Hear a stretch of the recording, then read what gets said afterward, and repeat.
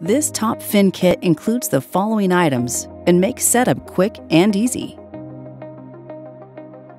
First, place the tank on a sturdy, level surface near an outlet.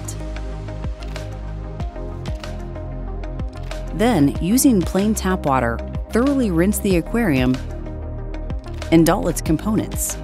Of course, every tank needs some basic accessorizing. Start with gravel and a couple of fun glow decor items for your fish to hide in, rest on, and play with, of course.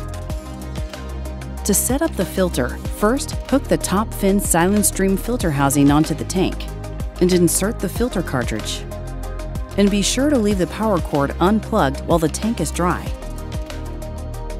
Next, add room temperature tap water. And don't forget to add water to the filter housing too, or you could damage the unit.